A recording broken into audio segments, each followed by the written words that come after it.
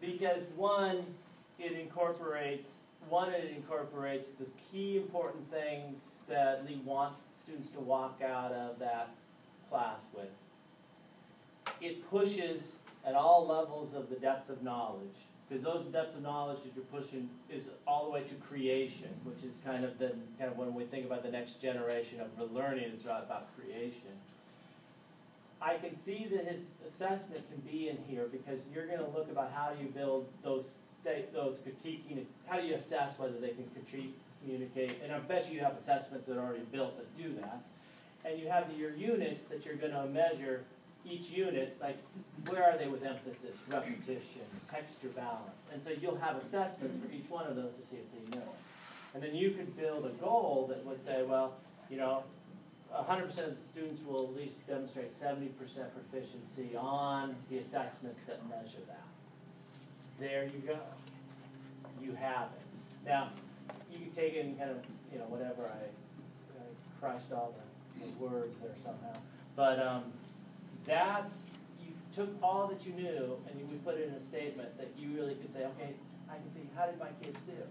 And hopefully when we get into it and you go, whoa, that was a little bit big, oh, wait a second. That state of revision is what we want to do. We want to come back and say, well, and even you started revising, you go, well, wait a second. Let's start a little bit more narrow so I can figure this out.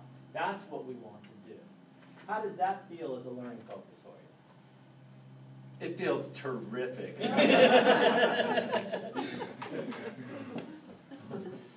Thoughts? Thanks, Ted.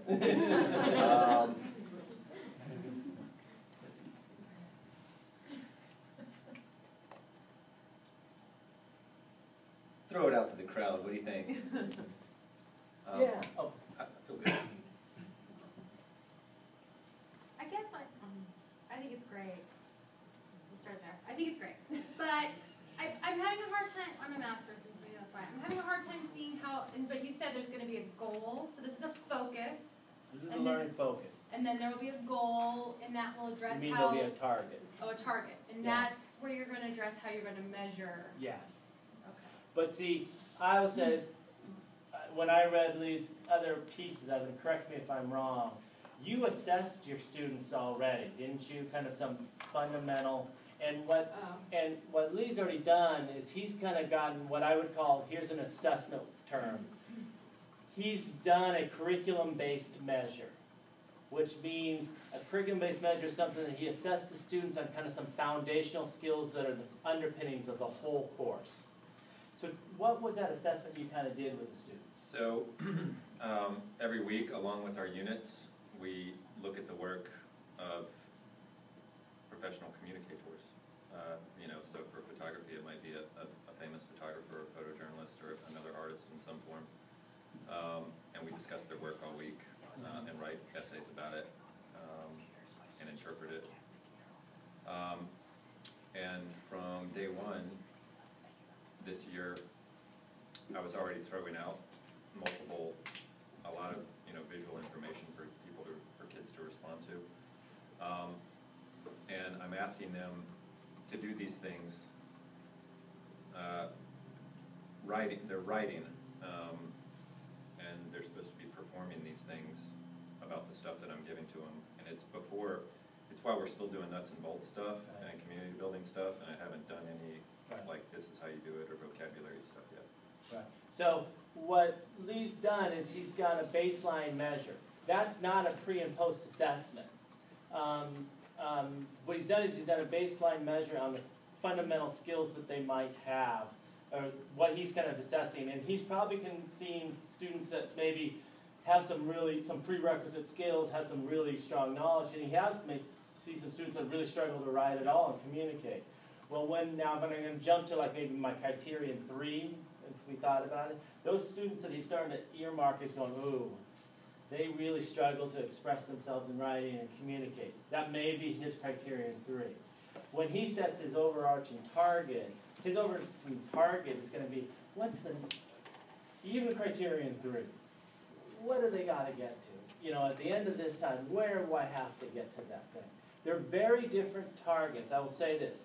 These are very different targets and very different constructs than we used to be thinking around how PLC goals are set. It's very different. Because PLC goals were kind of set what they would call SMART goals that set on 6-week cycles of units of instruction. And the one problem I always kind of had is the world didn't get solved in 6 weeks. Kids are complicated, and they take a long time. And so but the cycles are not bad. He still has units, right? And he can assess accomplishment away on the units of instruction. But his overarching goal is going to be this fundamental compilation of what it is. And it can be the sets of units, because I remember seeing yours too. Is yours is there. I think it's all set. It's the compilations of those units that's going to be your... That's exactly what I'm trying to do. Is his is so overarching with math sometimes. I mean, there are pieces that go through the entire year, but then there's definite things that are just these 2 weeks, these months. But so what you got to think about is those become those little things in the IE parentheses. Yeah, Those are the building blocks. Okay. But there's the fundamentals, Right. things about like how you had like I think communicator. I read a lot of them in the last week, and so, but I remember yours had that piece of it. Right. So what we got to do is, the reason why this is so important is once you do this, your assessments become, the ability for you to evaluate what you're going to use as your evidence becomes much more clear. Because you've really defined the things you want the kids to know. The reason why I feel this is so important for us to do this right is if I was to handed you some visual arts common assessment, it would be totally disconnected from anything you're doing. And that's going to be your evaluating whether your kids learn? Well, that's not going to evaluate anything. It's going to evaluate a set of standards way out here that is totally disconnected from the work. If you accomplish this with all your kids, that's amazing work. That's why we have to write it so well. But it's not easy.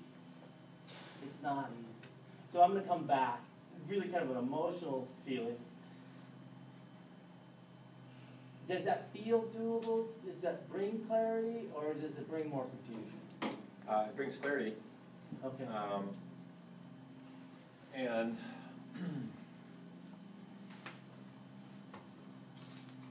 no, it brings clarity, and I think part of it for me is figuring out, what form it takes, for the rest of the semester. And part of my confusion too is like, do I have to do this for criterion 3 and 6, or is it 3 or 6, or both and neither? It's one or the other. It's 3 or 6. So that's a small population versus all The students? 3 is the small population. So you could look at it and say, okay, that group that you've started to earmark, kind of, a lot of the ones in Rhode Island do, they kind of go at a level 1, level 2, level 3 students. They kind of categorize students kind of like have some real lacking skills. Students that seem to be right where you would predict for them.